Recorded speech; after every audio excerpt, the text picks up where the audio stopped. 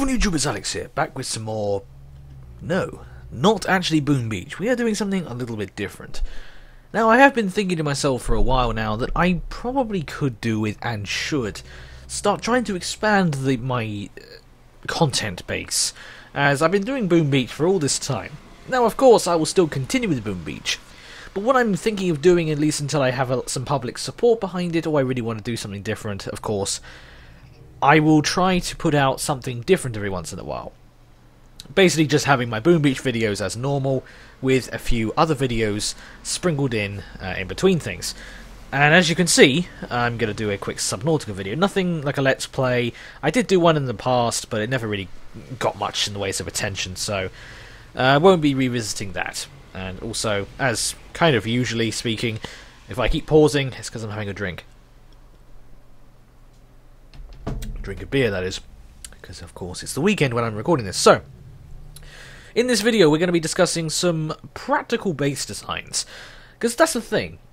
Subnautica, there is a lot of base building, and you can do some really cool stuff in this game. Now, I don't do much survival, but I do like doing some creative stuff, making some bases, both practical and otherwise.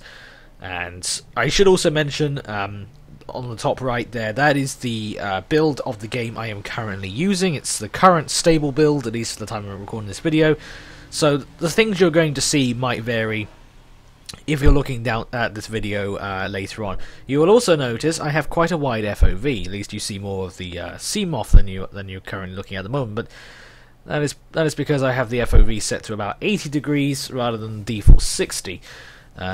Even though that does mean some of the view models are kind of weird, like I have a lot of the ship in my face. Yeah, and even though I will try to record at 60 frames, I'm only doing about 40 right now, because this game is really not kind to my computer. Basically, my CPU usually goes to hell and dies. So hopefully everything does not lag too badly while I'm doing this, and thank you, was that spadefish that just hit me? I don't know. So anyway, yeah, these base designs, like I said, they range from everything like resource caches to the sea shed, which is a name I coined for a very compact but fully functional base, something you can do on the cheap, all the way to the largest of the practical sizes, and even one which is a little ways off, the largest of which is, I think, over... not that way, it's over there. The largest of which, going to that beacon, is an actual proper home. If you were going to roleplay in this game, then I have a base to show you here. So, I have quite a few little bases here, everything from the resource cache to the largest of the practical bases. When I say practical, I'm referring to... hello, I did not see you spawn there, mate. I'm referring to practical as in it's not too fluffed out, it's not meant to look the best, but it will provide as much functionality as you require. So we'll go through each one briefly just to show you what each one is. So this tiny little thing I'm going to be calling the resource cache. Now these things I would imagine you to place either next to a heat source in terms of geothermal, or you would put them, like I've done, although I've had to terraform this slightly, you'd put them near the surface where you can get some sunlight. Now, this is literally meant to be put here if you need emergency supplies. So we have a little med kit here, some storage, you've got communications relay, batteries, and a power cell charging fabricator, and even a little seat which you can sit down if you desire. So, like I said, the idea of these is you put you would put these on longer journeys, or I suppose with geothermal anyway, you could put these down in the active lava zone if you were going like a really long journey, or even use these as like waypoints. So as you progress through those cave systems, you can put a few of these around and use them as just little resource caches and supplies and stuff like that. But like I said, this is the cheapest of the bases that I've made here, and I kind of like the look of it. And you even have a window to look out of. Doesn't look too bad, I don't say myself. So anyway, let's pop into here, and then we'll go into the sea sheds. The sea sheds are very simply, actually I have two of them here. These are simple one multi-purpose room, and they pretty much contain everything you need. Pretty much everything you need, except a moon pool, but then I have other bases for that. There's one over there, and I have these two here. The one on the left is the deep sea version. Now what I mean by deep sea is it actually has nuclear power and would be useful if you're going to put it somewhere a little bit more off the beaten path. And the one on the right, actually it's going dark now, but the one on the right is the sort of shallower or geothermal powered, whichever you want to put it. But if we go to the normal one, which in my mind is probably the most fleshed out at the moment, so as you can see, it's a single multi-purpose room. You have like pretty much everything you need here. You've got like a few ancillaries like beds, some recycling, I suppose. You've got some plant pots for food, which I have not populated just yet. Water filtration, your modification station, some storage, window, fabricator, more storage, small food supply if you want to have some fish there, photo frame at the back, and in here we've even got power cells, batteries, medkit, and communications relay. Like I said, it's nothing too special or too crazy, but it is just a single multi-purpose room. But you can now just have everything in there, and there you go. It's gone dark again. There should be a way to actually disable or like have the I don't know, buttons. But if I just get my seam off a little closer, so this is the deep sea version. A little bit larger. I do actually have a lot of hull reinforcement. Not that it needs it. The hull reinforcement would be there for just, you will think about it. If you're if you have a nuclear reactor, you'd want that thing to be protected. So if we go into here, and apparently this is inactive because apparently it's depleted all the uranium in all. I have no idea how that happened. There's even a fish in here. Fish, come here. Boomerang. There we go. So I even have some random plant pots in here, but this is the reactor room, so you just put this, keep that filled with uranium, as you do. And up here is very similar to the other sea shed, but a little bit more windows, got two of them this time. Modification stations, bed, communications relay. Basically all the guff that you'll need, but this actually has 2 floors. So yeah, sea shed version 2, or the deep sea shed, or just the nuclear powered ship. So take these. It's literally the simplest design you can come up with, and it's probably something that people have done before, but I just thought, why the hell not? Let's mention it. Are those 2 reef backs? Do I want to know what you two are doing? Anyway, getting creepy. So now we're going to move on to some of the larger bases. Don't have too many of these, but we have this one here. This is a research outpost. So imagine this, you plonk it down pretty much in the middle or on the outskirts of a couple of biomes that you really want to explore, or have something more permanent in place. Something larger than a sea shed with a few more facilities, a moon pool, and a few other things. So this one we're actually going to go into, and we're going to actually take a look around. Frame rate is a bit spazzy, but like I said, my computer hates this game, and also there is actually a lot of buildings in this area, so it is a bit more laggy. So we have the moon pool here, we've got the docking station, modification station, whatever you want to call it, and a battery and power cell over there, so you have those 2 things. Walking into here, sorry about the grass clipping through the floor, but the main room is here with bed, water, modification health, and your storage and fabrication corner, so that's pretty self-explanatory. And then you go off to this side, which you have the another communications relay. I forgot I might have put 2 down, which I obviously did. But here you can have your scanners, have your little if I just plop into one of these, you have your little scanning pods, and you can even see yourself through the windows. So there you go. So yeah, the little scanning room. I still would love these scanners to actually have more range. Personally, 500 meters is not enough. Not in this game. I'll come back to that later. But anyway, going into here, we have, this would be full of Reginald or some other fish that you want to breed, and you can get yourself some food that way. My frames are dipping below 30. That's great. And I've gone with a bioreactor this time, something a bit different. Bioreactors themselves don't produce much power, but I'm thinking if you had enough greenhouse stuff in here. So this is quite eco, this base, but also this is the sort of base I wouldn't expect you to stay for very long.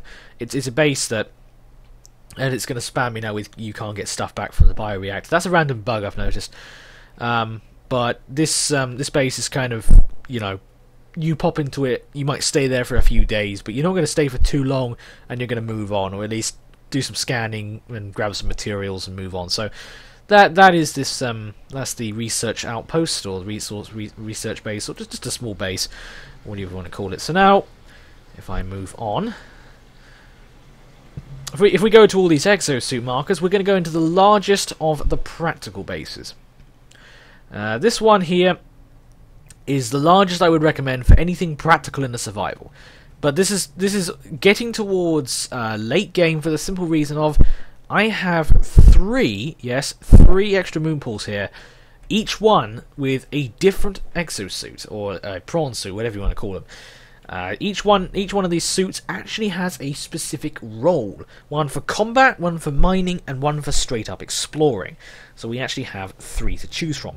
Mind you, I will say one quick disclaimer. The upgrades in each of these suits is not actually set in stone. In some respects, I kind of have got a few upgrades that I would probably change. Like the miner, I would probably sacrifice something like the pressure compensator for an extra storage unit, that sort of thing. So that is that, and it's very much a tower design, as you can see. So we've got 4 levels. The back moon pool is for me, so I can get in. So you have some hatches, scanner room. The scanner room I would have put a bit lower, but you see this this aerial here. Let's just say that sticks right through the floor of the scanning room. So couldn't do that in the end. So if we pop into here, my frame rate's going to hell. So inside here, yeah, this is just the Seamoth dock, and I don't think I actually ever put a modification station down, or vehicle thingy, so let's just quickly add one in. There we go. Interesting glitch when you update something inside here, it decides to re-dock itself. So anyway, this is the second floor, I believe. This one's not as finely decorated as the others. I kind of got a bit run out of time, I suppose. I was getting a little bit bored after a while. So anyway, but yeah, the ground floor is the exosuit room, as you can see, which we'll get to in a second. We have a lack of frame rate. We got the storage and fabrication room, 2 hatches. We actually just go up. So oh yeah, you can kind of see this is the bedroom and some plants and modifications.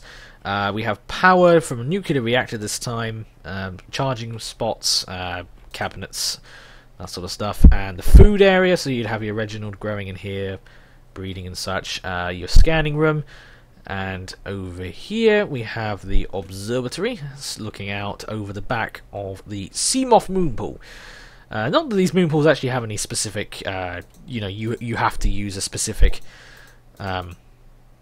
vehicle in them. I designate them that. So if we go very quickly into each one of these prawn rooms, as you can see there are 3 of them. This one here is the miner, which is just a simple drill arm and a normal hand, I suppose. Normal hand is useful to actually pick up the item when you're done. This one's probably the exploring one, it looks like it, and I believe I've just gone with a grapple. Oh wait, no, this is not. This is the no, this is combat, sorry, which has more like reinforcements, which is torpedo and a hand for punching things.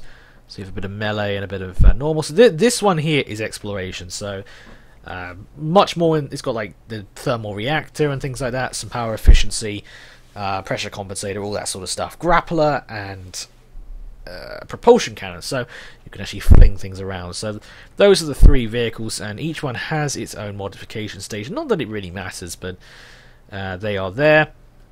Now I'm going to get out of here because my frame rate is going steadily through the floor, so I apologise. This is meant to be a 60 FPS video, but it really isn't going to be. It'll get better in a minute, because we are now going to take a little bit of a detour, and for some reason it's yeah, I've got to close and reopen that menu to get the day cheat to work. So if I can find that beacon, it's over here. Now this final base, which is probably the largest of all of them that I've built, but the thing is, no, that was not the beacon. That I literally ran into the beacon. It will be over there. It's down there. Yes, because this one's more of a. If you're role playing, it's actually got a lot more features that you you're likely to have more of those sort of features and things that, like I said, if you're role playing, you can sort of put yourself in this home as it is basically a home. It's quite far down. It's actually in the Blood Kelp region. So it's going to be a little bit of a drive. I could enable the speed cheat, but I can at least go through a few things. So it's in the Blood Kelp, but it's en route to the Grand Reef. But there's that giant crack in the ground where the Blood Kelp is. So it's pretty much a straight shot down and a straight shot back up. So your Seamoth can easily reach it. You can easily get down there. You can easily get back up. It's no problem. So it's, from a convenience standpoint, getting in and out of this home is easy enough, and you're also right on one of the entrances to the Lost River, so you actually have quite a few options in where you can go. But location is pretty meaningless. We actually need to get here and actually show you. So let me have a quick sip of beer.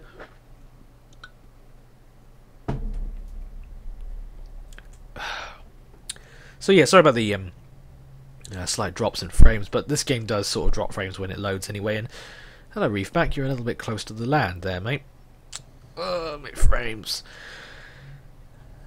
But yeah, I think this base is about 600 some odd meters down. I think there's some sonar. Let's have a look around. So, if any of you know Subnautica, you should be able to recognise this, because the actually, let me go straight up, because the entrance is just about there. So if I quickly head to the surface a second and take a look at where we are, we should be... I'm not sure if we'll be in sight of the islands, the big one, which should be over here somewhere. It's not there. Well, the Aurora's over there. So, the island's over there. You can sort of just about see the...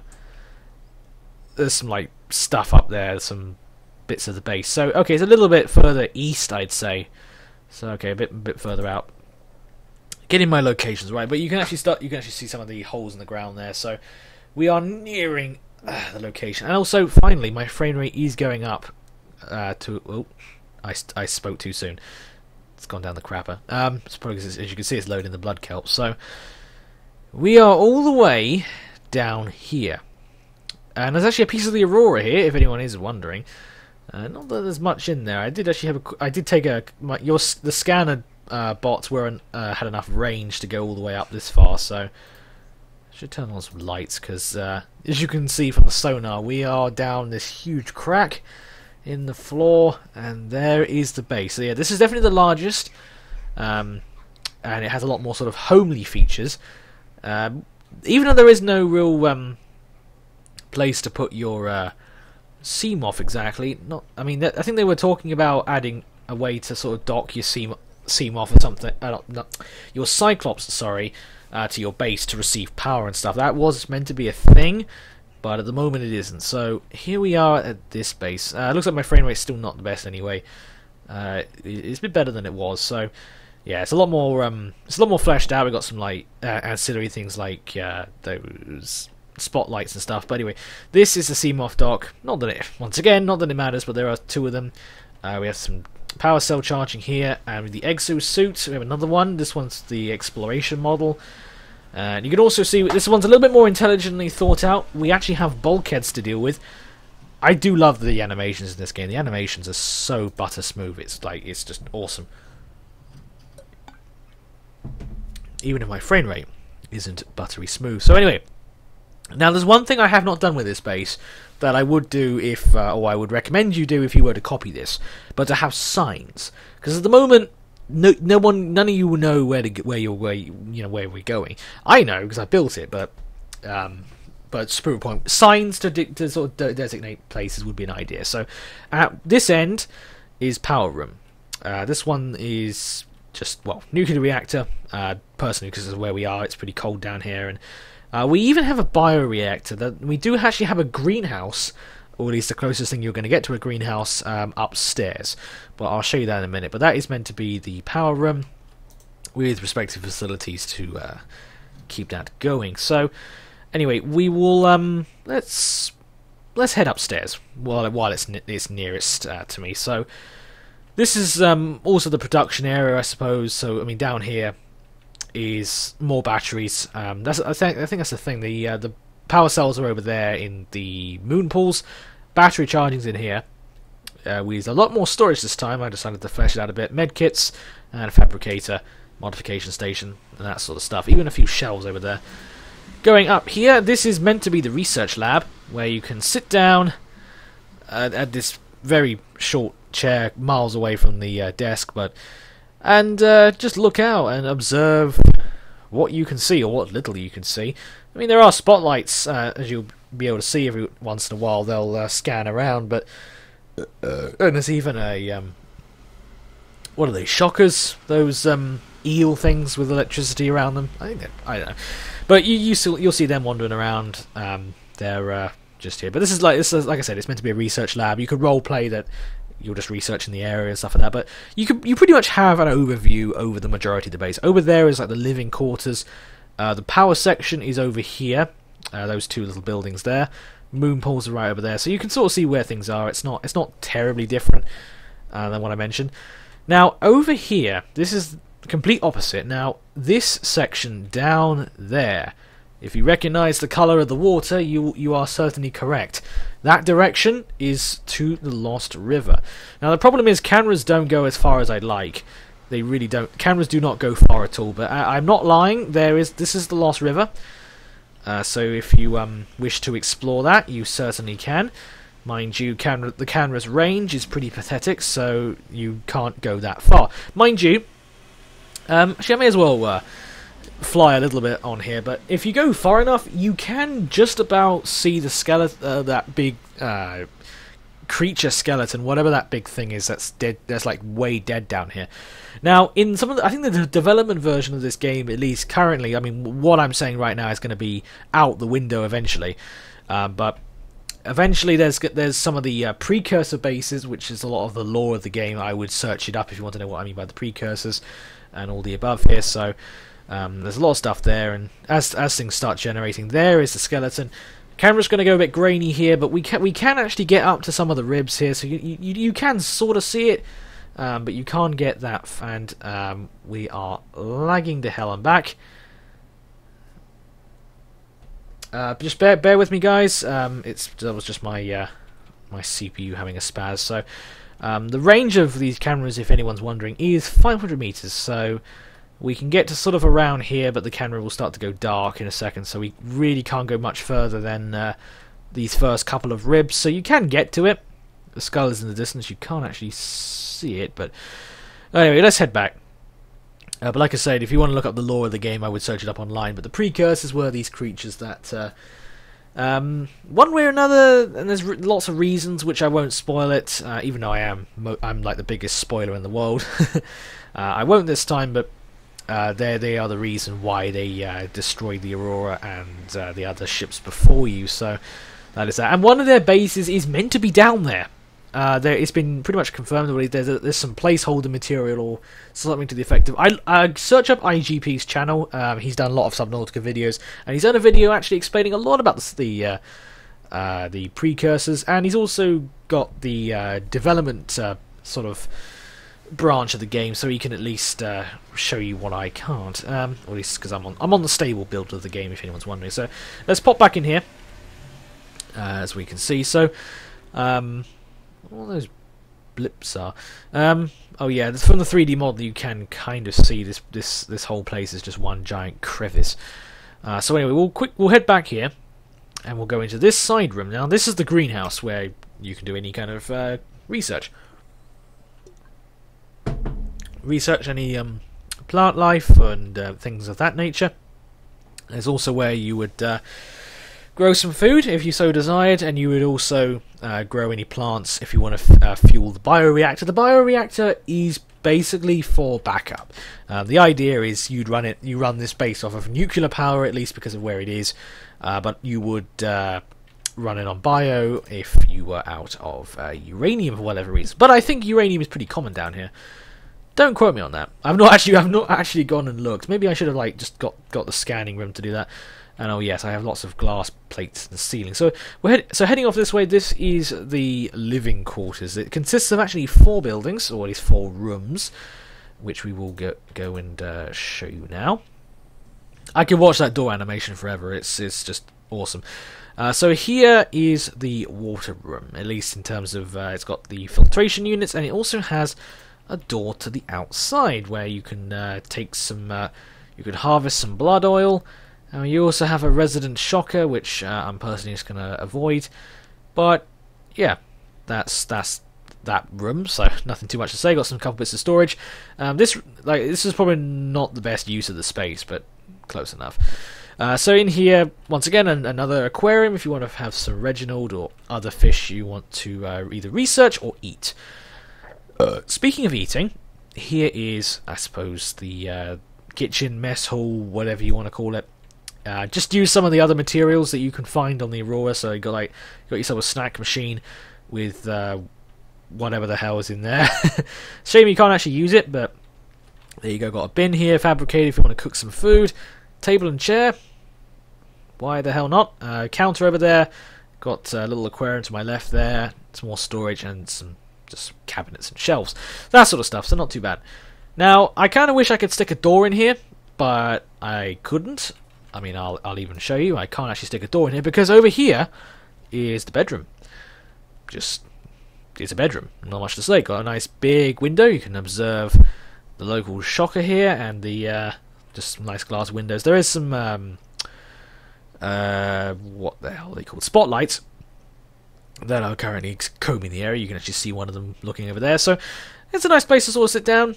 You can either sit this way or sit the other way. You've got some plants, got a communications relay. I mean, if you're role-playing, you could say this communications relay, you know, he's just going to, you know, your guy's going to be just waiting, listening, just in hope that someone's going to be here to rescue him, that sort of thing. So there's that. Got another photo frame here, so I don't actually have any screenshots, but if you did, you can plonk them there.